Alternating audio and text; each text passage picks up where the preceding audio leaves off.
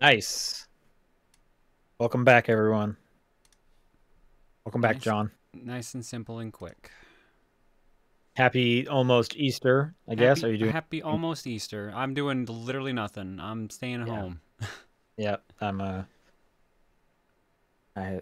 not doing anything for Easter. There's no kids around, so why would I be doing anything for Easter? Yeah. I definitely have friends though that are like, come Monday, I'm going to the store and buying cheap chocolate. I mean, that's what most people use the holiday for now. That and Valentine's Day. Valentine's Day similar. Yep. Yep, absolutely. What you been up to for the last week? Anything interesting? Uh, Not really. I've been working on Lego again, so that's my downtime hobby at the moment again. With the Yeah. little bit I Oh, get. you said last week what you moved on to. Was it the Atari one? I was going to. I Oh, changed my mind. I decided to do the question mark block instead. question mark block. Very Yeah. nice. Now the question mark block was I think like 600 pieces less than the Atari, so that's why I'm like, yeah, I'm gonna do that one. A little faster. Yeah, a little faster. And then the Bowser one was like 900 pieces more, and I'm just like, yep, it's definitely gonna be the question mark block. That's cool. Is it a fun build? It's a slightly older build than like the one I just did. The Pac-Man kit had like some better visualizations in the manual and stuff like that, but so far it's kind of neat. It's smaller than I thought it was gonna be. I genuinely thought it was Oh, gonna be like this big, this big, and oh, it's gonna be okay. more like this. Yeah, no, I think I've seen it in person before, so. Yeah, it's gonna be surprisingly dense though, because like I think there's like four different dioramas hidden inside of it or something like that, four or Yeah, five. they like open up, so it's gonna be full of stuff. Yeah, so that's gonna be wild to see that when it's done. But a lot of Wait, yellow there's five? pieces. I thought there was like three. There's three on Only the three. top. There's like a spin Bowser round hidden in the back. Oh, There's another okay. one hidden in the front. I think. I mean, I can check the manual. I got it right here. I don't think I've ever, I think I've seen it open, but it was just on top, so I didn't know there was a front and back opening. Yeah, so there's Bob-omb Battlefield, Princess Peach's Castle, Cool Cool Mountain. Inside is Lethal Lava Land, because that's what's hidden underneath the three that you open up. And then in the back there's like a spinning, throwing Bowser diorama that you can like spin around. So I guess Yeah, it's that's five on a technicality. okay. And they can, do you have to make like a choice which ones you like build and put in there, or can they all fit? They somehow can all fit.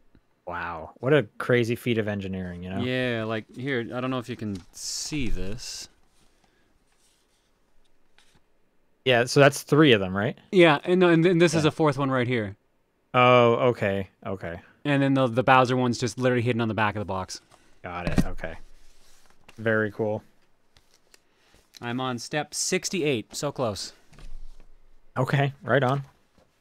Of probably like 400 or something. 391. Wow, that's close. Nice. But For the yeah, audio listeners, Paul's not here. I don't know why, but hopefully he'll be back next week. I'm assuming he's away for Easter holiday. That's my guess, anyways. That's the guess. That's the guess. I also brought some show and tell. Ooh, what you got? Oh, I know what you got. Oh, you got it.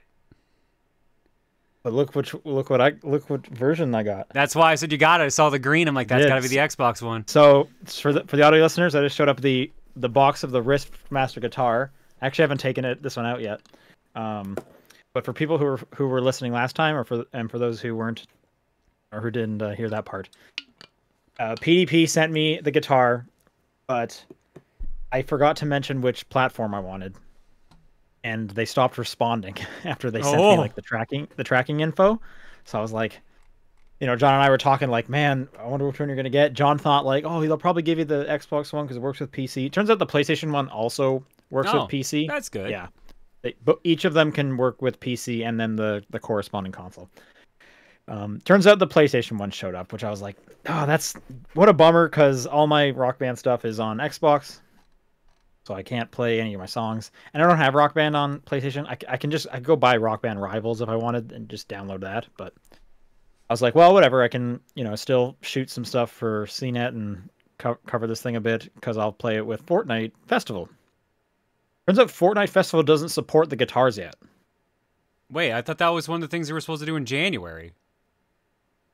that's when it was like maybe announced it was going to come, but currently it's not. And I emailed PDP back being like, I just want to confirm I'm not screwing something up. Like, can't use this in Fortnite Festival yet. And they confirmed that yes, it should be coming as soon as you can't use any of the guitars in Fortnite Festival yet.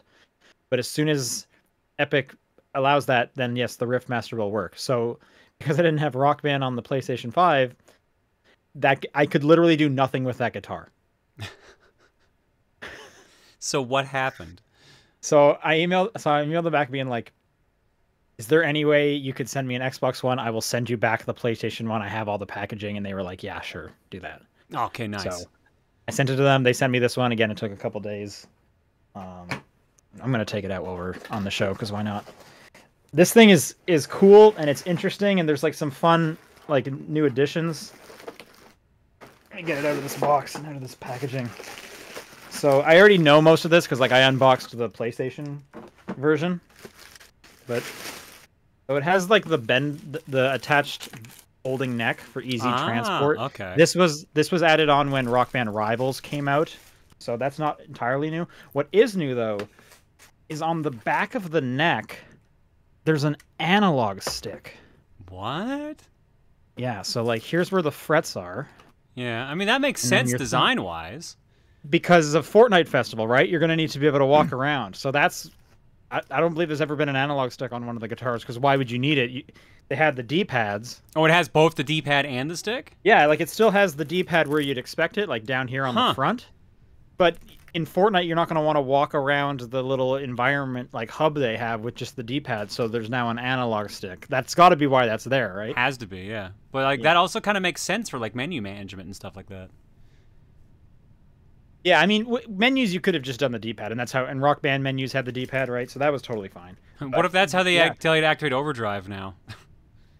No, I'm pretty. I mean, I don't know for sure. I'm pretty sure you just tilt it because everything else seems pretty much the same.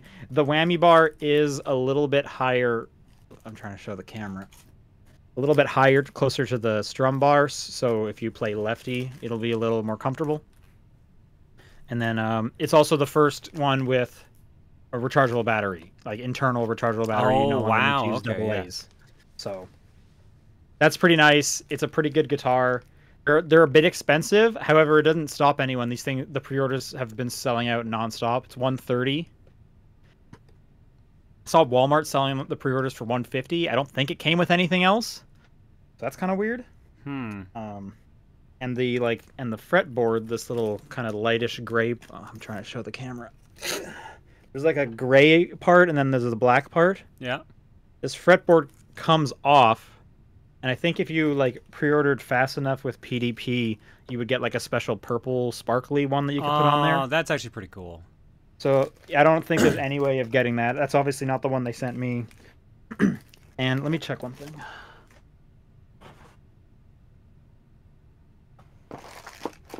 Yeah, so there's a little USB dongle, which I'm assuming you would use for the PC version. Maybe you have to use it for the console as well, but there's a little holder underneath that fretboard so you can transfer this around. So that's nice as well. Nice. Yeah, this thing is cool. I'm looking forward to actually playing some Rock Band with it. And then eventually Fortnite Festival. There's no date on even when that update is coming. See, the last time I heard that was January-ish was what they were aiming for, so... Yeah, I don't know, because I was like looking online. I was looking on YouTube to be like, I know I've been hearing some people have this, and I found like one review of it from someone who did not know as much about these guitars as I did. Just putting that out there. Anyway, but they watch the CNET confirmed, review. They confirmed it's not available in Fortnite, and then yeah, PDP did as well. Seems like not a lot of these are out yet. The PDP guy stressed to me like I'm one of the first people to have gotten this sent to them, which I guess makes sense because if you go to the pre-order pages, there's not even a date on when the guitar's coming out. Walmart mentioned June, but I don't know if that was a placeholder date or an actual date or whatever. It said available by June, so who knows what that could mean. That's pretty far off. It's another 2 months. This seems like final product. So yeah, anyways, it's cool. I'm looking forward to finally getting to play it because yeah, I've just had it like sitting in my apartment for like 5 days unusable, the PlayStation version. What was weird is I could use I could like move around the PlayStation dashboard, but as soon as Fortnite loaded, just nothing. Weird. Which I guess makes sense. It is just like a controller. But you think it would still like pick up as like something, so you could have used like the fret to like go through menus or something like that. Something, yeah, but just nothing for whatever reason. I guess it's on Epic's end to code into the game. You have to like understand what this thing is in any way. So, and until now, why would they put any kind of guitar support in their game, even if it's just fair? AD, even if it's just like a joke thing. Yeah. One board intern decided to try to program it in. Yeah. So yeah, there's my show and tell. And with that, let's go on to the show proper. This is the top down perspective for for March 28th. Yeah, I'm Wrong M. John Wheeler. That was close. John, have you been playing anything? Nope. I think you were streaming Another Code, the remaster. Yes, so that is my current game clearing game for the next like couple weeks. I was gonna say we should talk a bit about that because I actually I played a little bit of that when I was in Italy. Ah, okay. When it came out.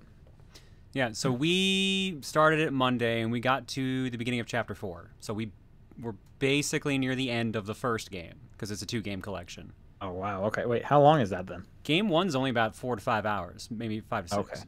But the other one is, I think I heard anywhere from like 10 to 15.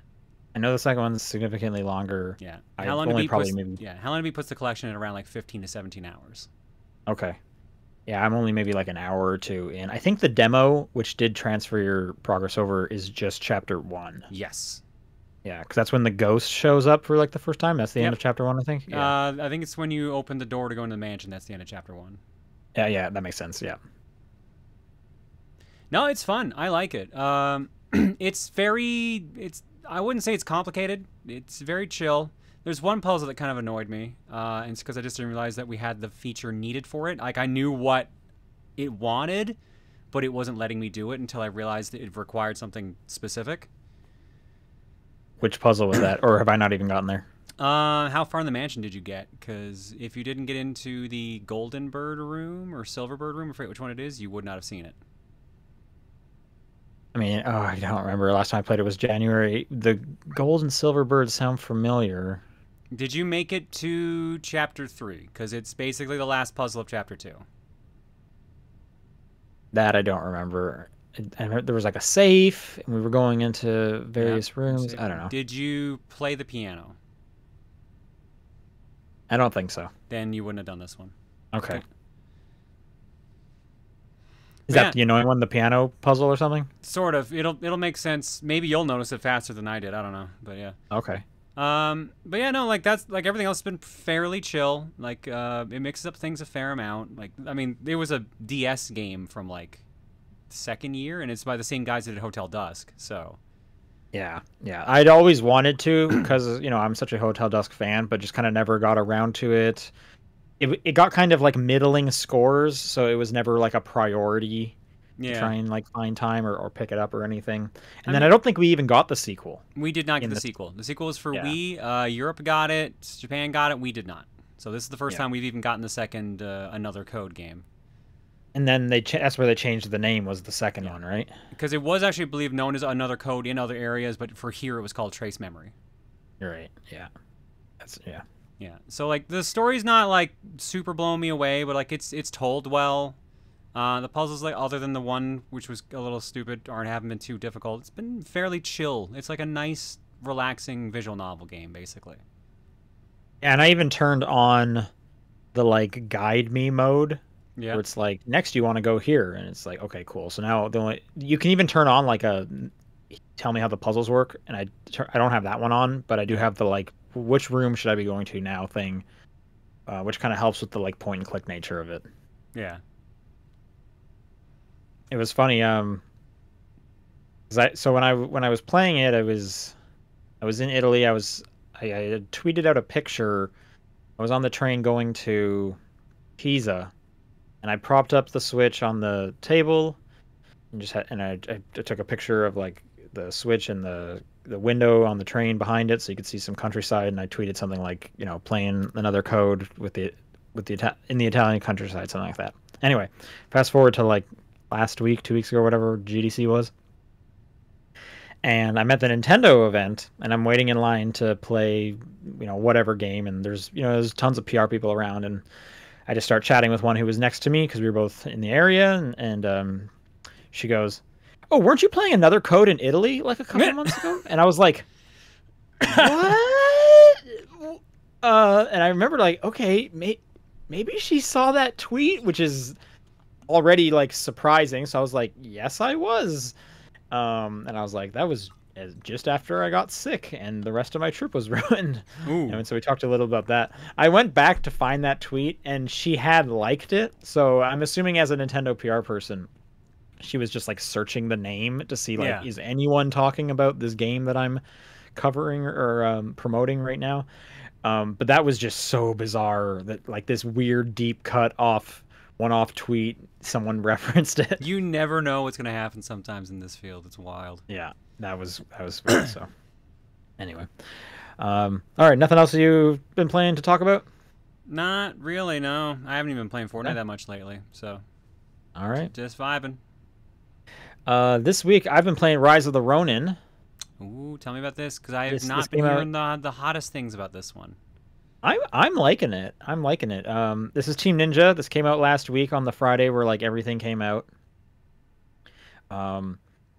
It's very, I don't know, Assassin's Creed, but the combat is a lot of parrying, which initially is a turnoff for me, but I'm finding this combat easy enough that I'm getting through it without struggling too much, and they give you a lot of health health items to get your health back, and I think that's pretty key to it. So I'm liking that aspect. I think it looks really nice. I can't help but compare it to Ghost of Tsushima because that is another samurai PlayStation 5 exclusive game. I think I like Ghost of Tsushima a lot more, but they're different games. This game is very heavy on the like combat because it's a Team Ninja game, obviously. And I also think Ghost of Tsushima just like cinematically looks a lot better and whatnot. So it's hard not to compare them, but you end up doing it anyways.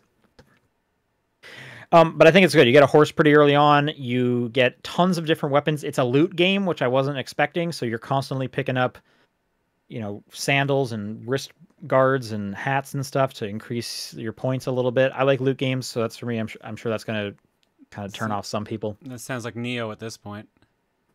I didn't play Neo, but maybe.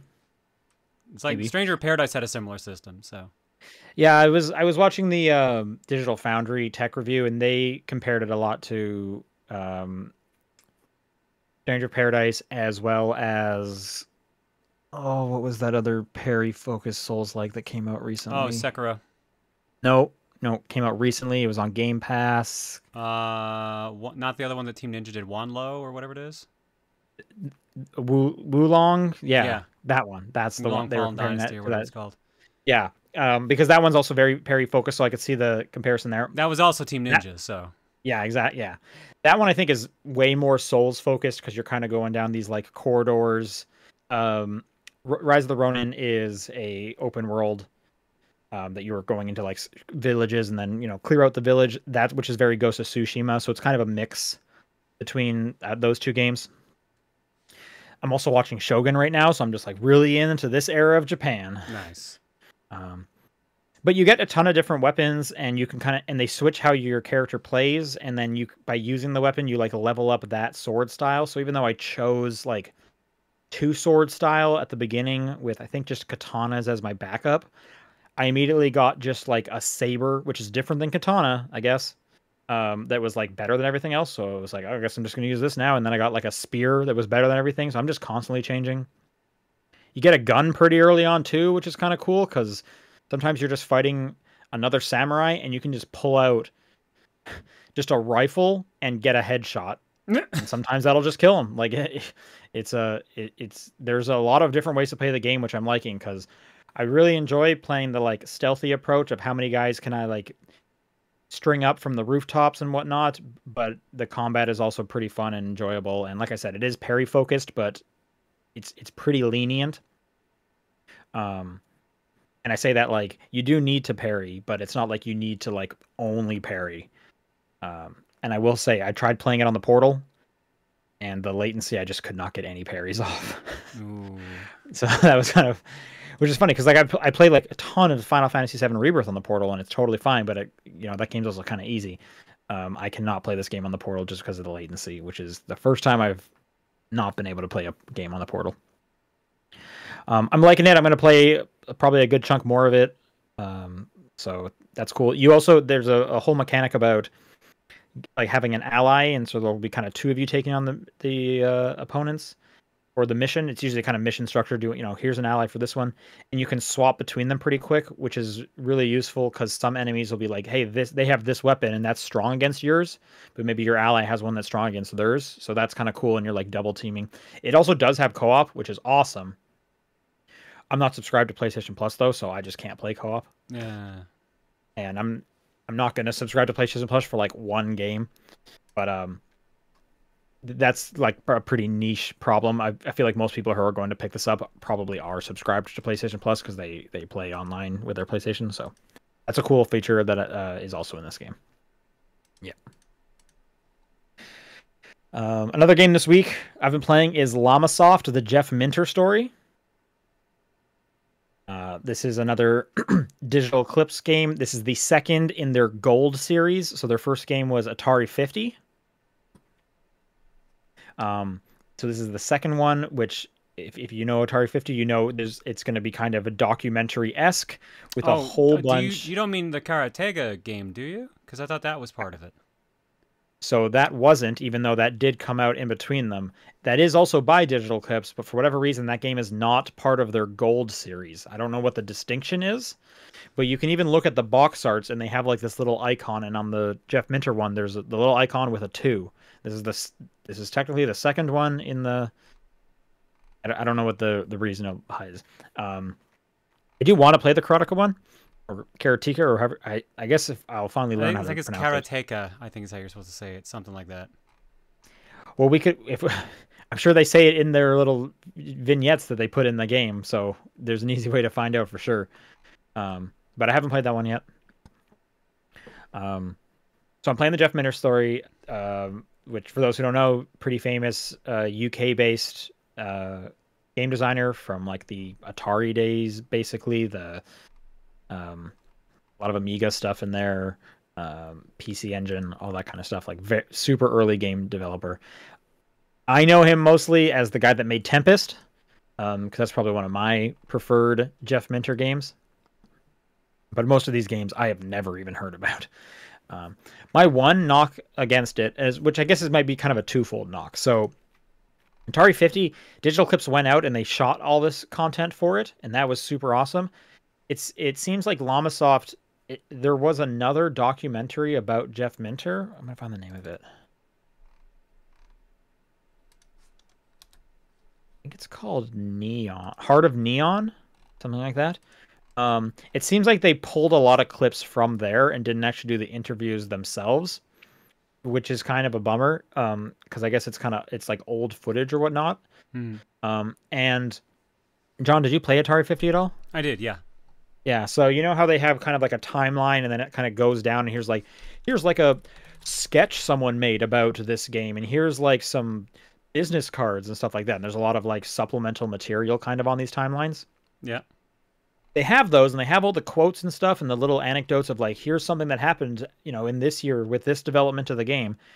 But if you like watch the video that is at like the beginning of the timeline or the video that's at the end, I'll also say there's like less videos than Atari 50, which is a bit of a bummer. And I guess that's probably because they're pulling from someone else's collection of videos as opposed to filming their own. If you watch those videos, you like don't need to read any of the little quotes or anecdotes because it's all just in the video. So they're like doubling up on the information to the point where it was like, I watched a video, it was like, okay, cool, nice intro. I went through the whole timeline, learned a bunch, and then I watched another video that told me the timeline again. Like I just like didn't need to go through any of it. It's nice that it's laid out there so you can really see like, okay, this game was made specifically when this happened, yada, yada, yada. But in terms of just like what I'm learning, they just double up, which is kind of a bummer. I would have liked new information, and I would have just liked more videos because that's like my preferred way of, I guess, watching a documentary. It's a weird thing to kind of compare, but if you're into game history in any way, these gold series, the work Digital Eclipse is doing, I think these are such cool little packages that they're putting out there, and they put so many different versions of his games in there. And they did the same thing with the Atari collection, is you'll get multiple versions because it was like, hey, when it moved over to this system, they were able to, put extra colors in it and stuff like that. So they'll give you both those versions. And from an academic standpoint, I think that's just really awesome. You don't really get any of that from an archivist standpoint too. It's cool to see how these things evolved, how they changed it. And Jeff Minter's pretty interesting specifically because a lot of his early days is just copying big games that Atari was doing, and he's like, I'm gonna see if I can make that. And then once he gets famous enough, he's like, okay, so we had to change the name because I did just kind of steal that whole thing, and I can no longer just call it that. So we're gonna call it something else, and I'm gonna make a little bit of twist so nobody sues us. So it's kind of interesting that you get to see like both versions and him talking about that and stuff. He's also just a weird dude. Like, I guess he just lives on like a farm now with llamas and sheep. Like, he loves animals, which makes sense why there's so many animals in his games. But he's just, I guess he's made enough money where he's just like, I don't know, I'm hanging out in the middle of the UK, just living life. Hell yeah, more power to him for that. Absolutely. I think they mentioned during the pandemic, I didn't never saw this, but he was just live streaming on Twitter, like feeding his animals, which I had no idea about until I watched this. So he seems like a cool game developer for sure. That's Llamasoft, the Jeff Minter story. All right, last game I want to talk about, and this one I'm particularly excited about. This is Once Upon a Jester, which is a student game. It's on Switch and Steam. I picked it up because it was on sale last week when they won Best Student Game at the IGF Awards during GDC. And like this has been on my radar for a while. It was on my wish list for a while, and then they won, and I was like, oh, I should do it. I finally grabbed this game, and it was $6. It was on sale for pretty cheap, so I was like, now's the perfect time. This game is tremendous. Oh my god, it's so good. First off, if you are fans of not exactly walking simulators, but Night in the Woods, for example, games like Night in the Woods that are like full of characters, and you're just kind of moseying around and existing in a space with all these fun characters, this is going to do a lot for you. The voice acting is awesome. There's so many just like goofy little songs in here. I get a ton of Adventure Time vibes where you'll just come across like a weird guy and he'll just be in like a weird little voice, which you can tell it's just someone doing like a high-pitched voice. They didn't like find someone who has that voice, just singing a little song about like bugs. Like, that's just like, it was just totally an Adventure Time thing, like all over the place. There's tons of that stuff in there. And so you play a dude named Jester with his buddy Sock, who seems to be some kind of humanoid person whose head is a sock puppet, but okay, whatever. That's cool. And then, yeah, there's just weird little creatures you're hanging out with. The concept is you're putting on these plays every night to try and get enough the bouquets, but it's basically like you get enough notoriety that you can move on to the next town, and eventually you're going to perform for the princess, but you're actually trying to steal a diamond from the princess. But the plays are super goofy because you can change up the direction they go. They're pretty open-ended.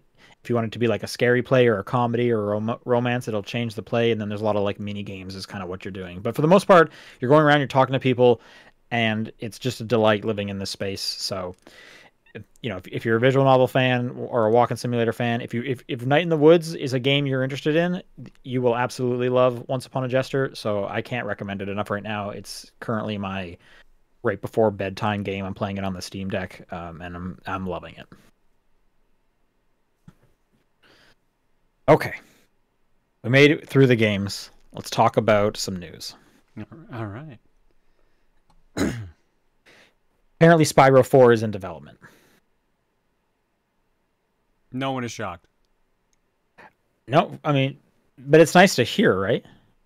I guess. Is it confirmed to be Toys for Bob, or is it just someone else? So it hasn't been confirmed it's anyone, and in fact, this report comes from a YouTuber. Oh, so I don't know how accurate it is.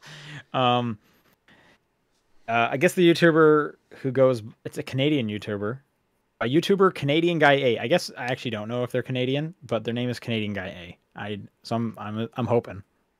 Um, they pretty much said that this is happening. A lot of people at PAX East, I guess, were talking about this, and then to kind of add on to this, last week, or I guess early this week, Windows Central reported that Toys for Bob had struck a deal with Microsoft for their first game. Hmm. So that could be the case, but That would make the most sense. I mean, rumor was they were working on Spyro 4 for ages. oh, okay. That would be awesome. They should absolutely do a Spyro 4. Um, there is a fourth Spyro, right? I remember there being just a ton of Spyro games. There's a ton of Spyro games, but there's never one literally called like Spyro 4. Called for, yeah, okay. So I think the thing is, like, the report is saying that Spyro 4 is real. It's not actually like confirmed, but that's what I guess the rumor that they're saying is a for sure thing. So I guess we'll find out sooner or later. I'm almost kind of surprised that Toys for Bob didn't want to do their own thing, but I guess that maybe this is a safer bet. I mean, this guarantees they get capital because they know their viewers want Spyro or Crash. Like they yeah, know, and yeah. I'm sure Microsoft is looking at them being like, we know you can do a good job, so even though you're independent, if you want to do it, like, go for it. Also from today, early today, Embracer has sold off Gearbox. I heard Take-Two has bought them now. Take-Two bought them for $460 million. So there's a few... Gearbox has a bunch of stuff. Gearbox also publishes a bunch of stuff. Yeah. So they didn't get everything Gearbox. So Take-Two is going to get Borderlands and Tiny Tina. Okay. Tiny Tina's Wonderlands franchises. Also Homeworld, Risk of Rain, which I totally forgot was now under Gearbox. I didn't realize that was Gearbox either. They published it, yeah. Brothers in Arms and Duke Nukem, which I also forgot that Duke Nukem was over at Gearbox. I never forgot. I kept the faith. Not surprised. You think they're going to come out with another Duke Nukem game? Yeah, eventually. Ever? Yeah? Okay. Yeah. Embracer is hanging on to Cryptic Studios, Lost Boys Interactive, Captured Dimensions, Gearbox Publishing San Francisco, which is going to be renamed, which includes the publishing rights to the Remnant franchise, the upcoming Hyperlight Breaker, and then it says other notable unannounced releases. I love notable unannounced releases. Yeah, who knows what that could be, but I guess, like, good for them. Part of this also revealed that Borderlands 4 is in development. Again, not shocking, especially with the movie now coming out officially. To no one's surprise. I understand Borderlands 3 sold incredibly well, despite the writing being incredibly poor.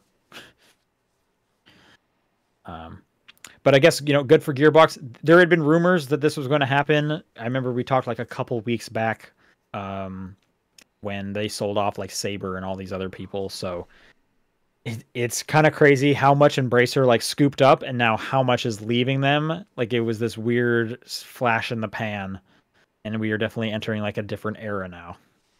I mean, they did kind of go very, very like purchase happy. They went very acquisition happy. Absolutely. And then they had that crazy huge deal from, I believe it was Saudi Arabia, fall through, and that just kind of destroyed a lot of stuff and led to a bunch of the layoffs we're seeing, and yada yada yada. Now they're selling off all these properties. Also, so this broke last night. We got leaked photos of the next Xbox update. This is a discless Xbox Series X. Oh, I did not see this. If you'll remember, during the Activision Microsoft lawsuit, the documents came out about the Brooklyn, the codename Brooklyn device, which was the cylindrical one that we've talked about a few times. It seems like this is probably what that ended up being. Phil Spencer did go on record and say, like, yes, that document is real, but it is quite old. So it was kind of unclear how much of it was still accurate as of when those documents came out. Those documents came out, by the way, in September of last year. These new leaked photos, it looks exactly like an Xbox Series X, but white without a disk drive. the little bits of information we have, apparently a newer heat sink, so it'll stay cool. I didn't think the Series X ever really got that hot anyways, but okay. Sort of did at launch. There were some people that reported it, but like not. Some people were just kind of messing around with it too. So I'm not even sure which of those were real. Yeah, I'm going completely anecdotally. Like the times I've touched it, I've never been like, "Whoa, look out! Thing is. I gotta move this," and I keep it in somewhat of an enclosed space, so. 50 to $100 cheaper, which would put it kind of in the middle of the current X and the current S. So, maybe 450, 400. And then targeting a June, July release. I think this thing is super odd. Super niche. Too niche. Well, it's weird because it's like, if there are no improvements to the power, then this is clearly not the PS5 Pro competitor. Yeah. So it's something closer to like a competitor to the PS5 Slim, but it doesn't seem like this is going to be smaller either. And you're just losing the disk drive. Like, yeah, I don't know. It is odd. I'm wondering kind of who this is for, because it's got, I mean, I don't put very many discs in my Xbox or my PlayStation these days, pretty much ever for the most part. So I wouldn't be missing out on too much. But like at this point, for 50 to $100 more, why not just get the black one, and then I'm future proofing myself a little bit. No idea. Oh, and now Siri's chiming in. Thanks, Siri. It's trying to buy you one. Yeah, maybe. That makes me want to think like maybe there is going to be some internal upgrades, like 2 terabytes of internal space. That would be pretty nice.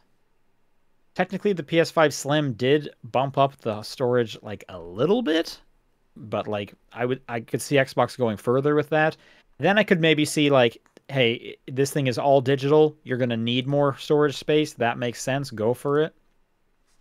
But if it really is just like we made it white and got rid of the disk drive, that's kind of a hard sell. I don't know. I don't know if I recommend that over just getting the black one. So I'm hoping there's some internals in there, but who knows?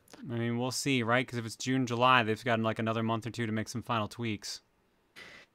Yeah, like I wonder, do they just kind of announce it during the E3 window? They're gonna have a showcase, and then it's out next month. It's out in a couple weeks.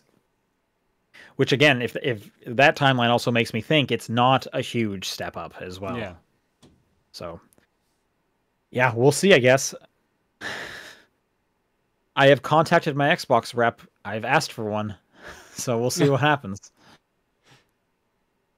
Okay, along more similar Xbox reporting, there was a kind of a quote from Phil Spencer. This was during the week of GDC, where he basically hinted at wanting to open up the Xbox model by getting PC game stores, specifically like Epic Games, appearing on the Xbox. Which this would be pretty crazy. So the only kind of analog we have around this is Apple opening up their, walled garden, their iPhone in the EU, being told you have to let other stores go in, and we know the Epic Game Store is coming this year.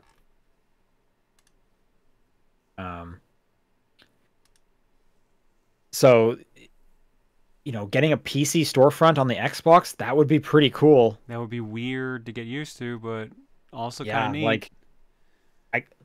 We've never had a console that had multiple storefronts.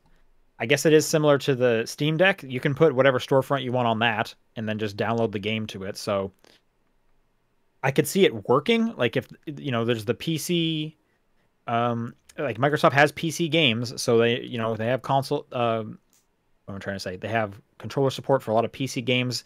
A lot of Steam games have controller support. If they could get it getting Steam, for example, on the Xbox would be such an amazing thing. Just the sales alone, like the discount, in terms of sales, would just be insane. It would open up. You'd get so many more games on your Xbox. That's worth it to Microsoft. Yeah.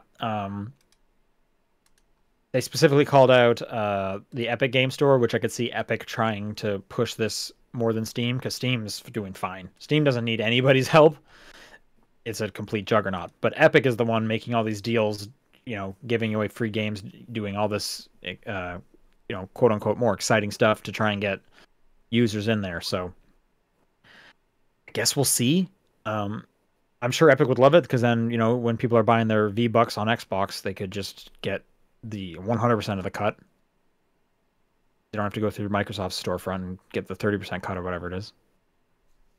If that happens, that would be pretty wild. So that's something to watch out for. And then I got one more news story here. A new milestone for unionizing game workers in North America, the first contract. This comes out of Sega of America.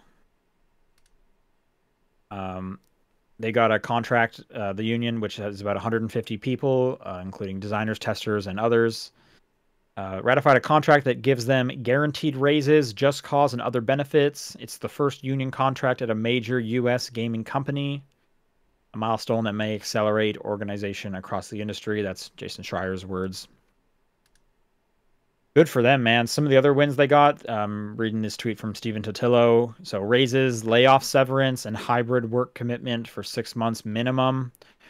There's more that they won. You can read the whole thing, but just like they said, this is kind of the biggest contract. So a lot of them have unionized. There's a lot of steps from unionizing to actually get in the contract in terms of like getting recognized. A lot of the unions have gotten that part. Then begins the contract negotiations of what the company is actually going to give the people in the union and stuff like that. So the fact that they finally got to this point is a pretty big deal for them. And good for them. And like I said, if you want to read more of what the Sega union did, there's a few more bullet points you can read through. There's a bunch of it there. Yay, unions. Heck yeah. Hopefully this actually leads to good shit.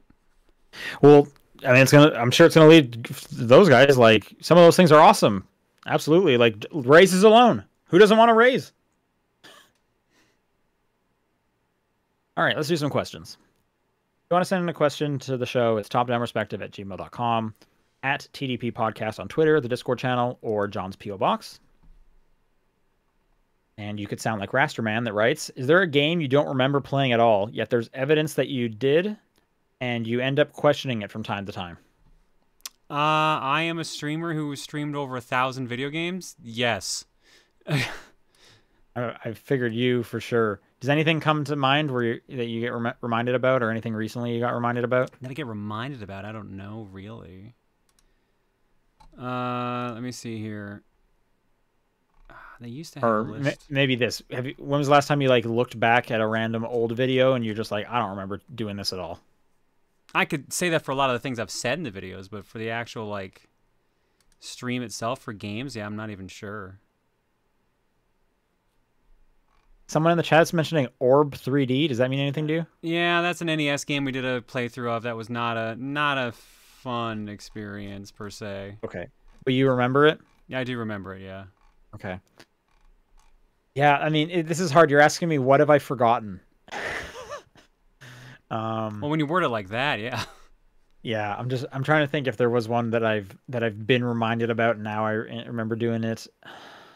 Yeah, this spreadsheet I'm looking at, if I assume this counts duplicates, 4,570 different video games I've played on stream. Oh, you keep track of which games you've streamed? One of my mods and friends actually tracks everything. Oh, okay, wow. So I have a spreadsheet of everything I've streamed.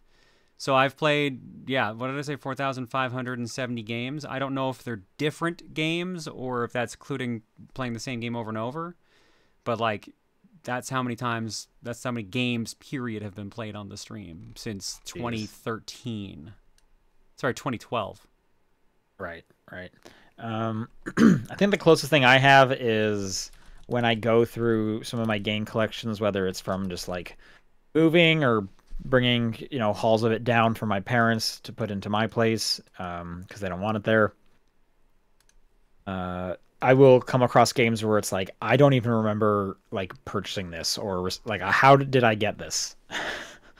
And I think there was a Tetris game that I have over there, and I think I even tweeted out where did this come from? I don't remember doing anything with this game. Why do I have it? So I think that's the closest I have to it. Yeah. Hayes Hero EX says, if you have to spend a day without using a vowel for everything, speaking, typing, and writing, which one would you choose? You. You? Okay, I'm trying to think like which words would get like thoroughly messed up. Like you're basic. You can't do A or E. Like those are those are easily the most common. I's also kind of pushing it. I was gonna say maybe E. You would try to do it without the letter E. That Well, is like, okay, so I'm just trying to think of some words like friend. It would be friend. oh, You would still get what I said, right? oh, if you're just doing that. I thought Or are you you just just saying, I thought like, you just take couldn't out- say the word. Period. Say Like, the word. yeah, Oh, like you okay. can't I use would the say, words that have this vowel in them. That's why I'm like Okay, you. If you want to yeah, I cheat, we could guess say with- why, but yeah. Well, why is I guess against the spirit? I guess you in that case would be pretty good. People saying you can't say the. The would be pretty hard if I couldn't say the. If I'm allowed to say the words without the vowel, I was thinking I, but then it gets rid of a lot. Then it makes a lot of the words that are like in it. if you got rid of would- E, you couldn't even say your own name. You'd be San Bookar. Well, exactly. Like the last name it's pretty much there. You got like Yeah. 90% of it, right? So, like it's basically just Booker, and you like there you go. That's so. I think it's doable, but yeah, if I can't say the words, I guess it's you. Okay, what if you can't do you? Because you seems almost too obvious. You